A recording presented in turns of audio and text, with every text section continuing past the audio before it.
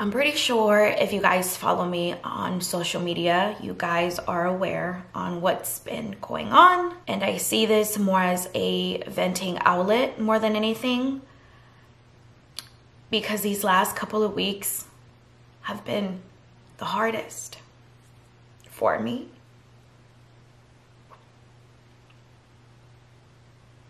I really thought and hoped that I could film this video and come on camera without breaking down, but by the looks of it, I don't think that's gonna happen. I'm trying so hard to stay strong, but it's really taking everything. Penny has been missing since Christmas Eve, December 24th. It's now been 20 days, I believe, yeah, 20 days that I have been without her. And every single day it just gets harder and harder and harder. You guys know that Penny is my baby. I've had her for 4.5 years. She's the love of my life. She's my best friend. She is my baby. And I never thought that I would see the day where I would have to be without her. Oh God, this is so hard, you guys. Okay. Let me get a piece of napkin here because I'm really trying so hard to disguise myself with this hat. I cannot. So Penny has been missing since Christmas Eve.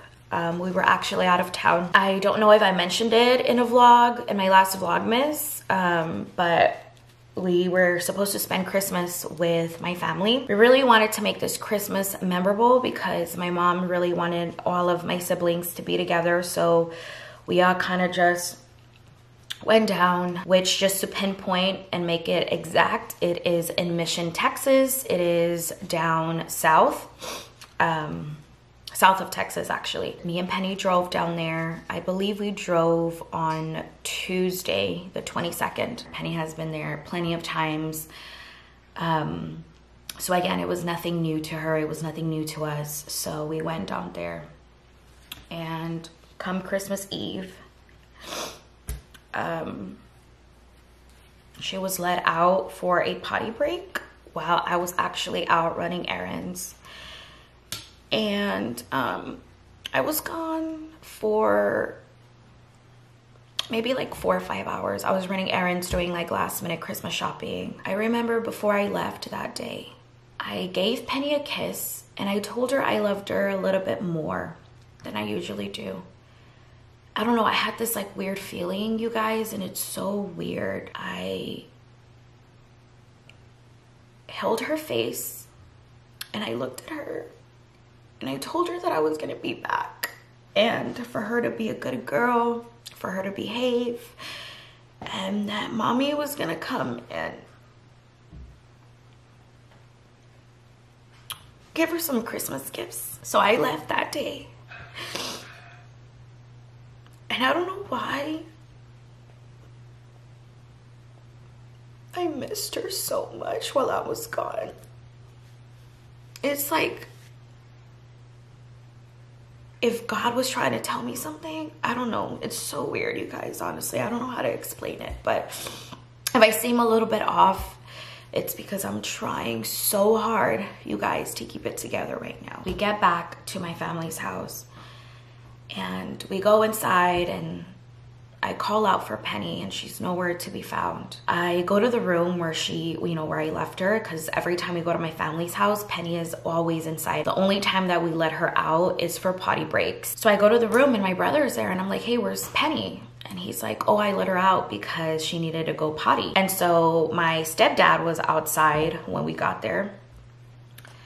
So I go outside and I start calling out for her. My mom actually has 3 other dogs and a couple of cats. So as soon as I called Penny, like all the dogs came, but Penny didn't come to me. And so I'm looking for her. I tell my stepdad, like, hey, where's Penny? And he was like, oh, she was just here. Like, she's probably on the other side of the house, you know?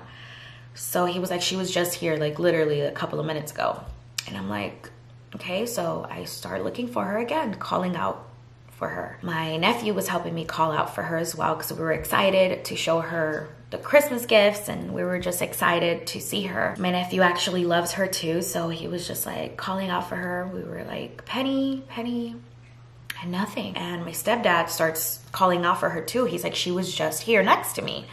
So we're like, Penny, Penny, and nothing, right? So I run back into the house. My stepdad's like, she's probably in the house. And again, she's nowhere to be found. We look everywhere. At this point, my brother gets up and starts helping me look for her. He starts calling out for her. My mom, my grandma, everybody's just looking for her. And in the back of the house, there's like this big shed, and we thought she was hiding there. No, she wasn't there.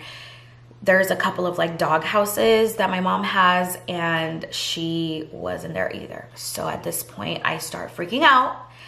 I start panicking while we're searching for her, since it's like 8-ish. It's like 8 p.m. You know, it's already dark.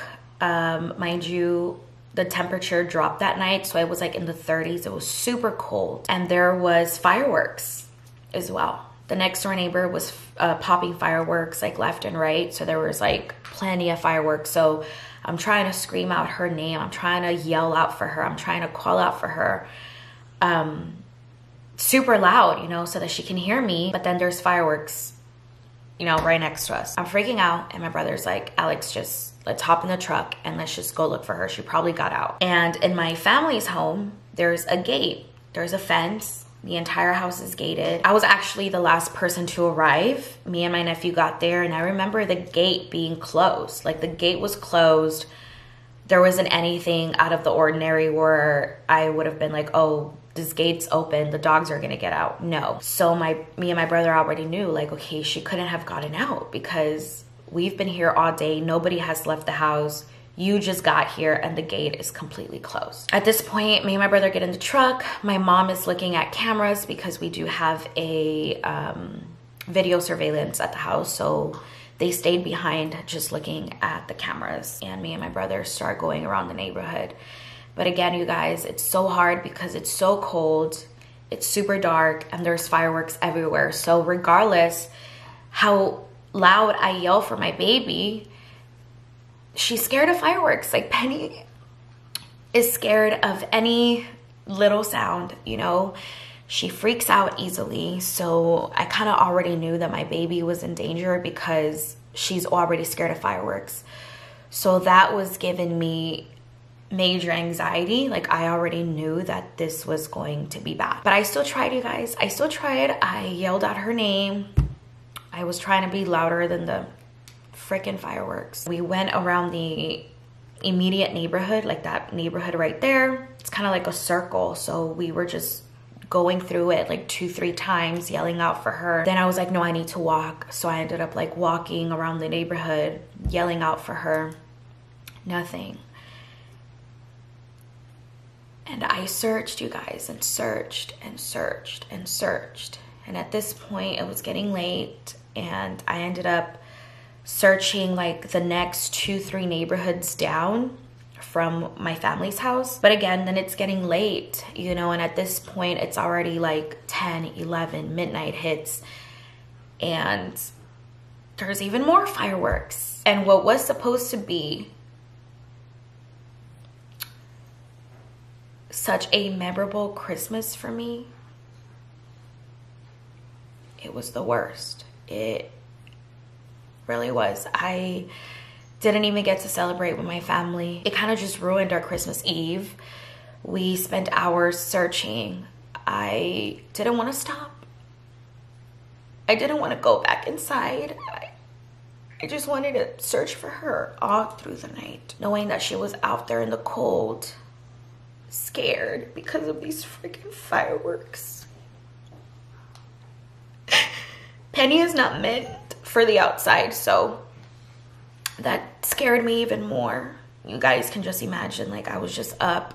I was searching, still searching. When it came to be like 2 a.m., 3 a.m., I was still out there in the cold. Because no matter what, I knew that my baby was waiting for me. The next day, which is Christmas Day, rolls around, right?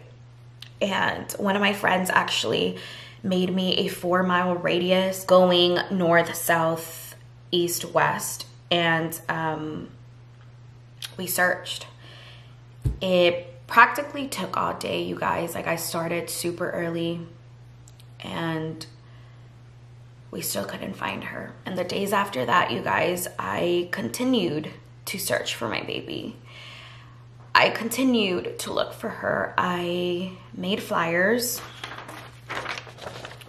right here, delivered them in people's mailboxes, gave them to people that I would see outside, that I would see walking, posted them up, posted her on Facebook and every lost and found pet page that I found around the area. Every single resource that you can think of, I posted her on. I've tried everything, you guys, and it's been 20 days and there's no sign of her. Nobody has seen her. Called shelters, animal control, gone to the shelters to make sure that I look in person, gave them flyers. At this point, I feel like I don't even know what to think at this point, you guys. Like, I feel like someone has her. I rescued Penny when she was 1. She had been abused and neglected by her previous owners. So I knew that she was gonna be such a special dog to me. I was the only love that she knew. And she's the only love that I know. As much as I didn't want to come back, I had to. I had to take care of a couple of things. But I feel guilty, you guys. I have so much guilt in me. And I don't think I can live with it. I don't know how to live without her. I don't know how I'm supposed to live without seeing her face every day, going to sleep with her, waking up to her. Looking at the cameras, she was standing at the door waiting for someone to open it for her. And then she heard something, I'm not sure what it was because there's no audio, but something scared her. It scared all the dogs. She was surrounded by the other dogs as well. And something happened to where they all got scared and you see Penny running towards the gate and then she's out of range because it just got way too dark. The camera didn't get to capture that. So that was the last we saw of her, and that time was around like 7:30ish, like 7:38, almost 7:40. And I got home at 8:05, you guys. If she would have just waited for me, or if I wouldn't have gone shopping, if I wouldn't have taken as long, I would have still been with her. She has been there through it all with me. Me and Penny have gone through some of the hardest times together. And knowing that she's not here with me right now just breaks my heart. I'm still hopeful.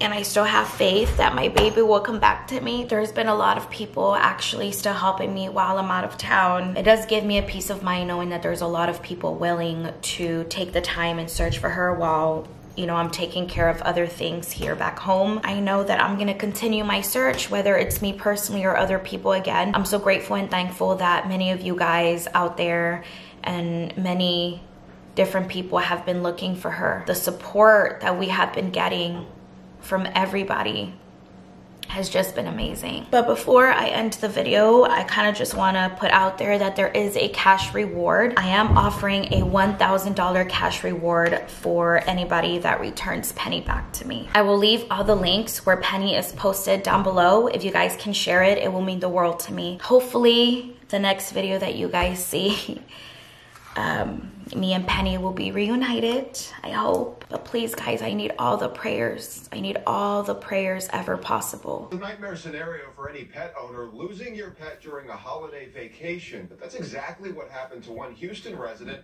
who traveled to Mission during Christmas. Alejandra Garcia is still searching for her dog Penny, but she isn't doing it alone. She has the support of a WhatsApp group and Facebook pages created by Valley residents to help reunite pets and their owners. Sylvia Barria met Garcia through one of the Facebook pages and has been helping her look for her pet at shelters. We created the WhatsApp so we can help each other find our pets and like just focus on 15 to 20 animals, you know, in certain areas. But I just want the community to know that not all dogs on the street are stray dogs. You know, some might belong to someone. Both women lost their dogs at a time when they weren't wearing their collars. They recommend keeping them on and microchip your dog, but if you do end up losing your pet, they recommend checking apps like Nextdoor and Finding Rover, as well as local Facebook groups. For those links, you can head over to our website at valleycentral.com.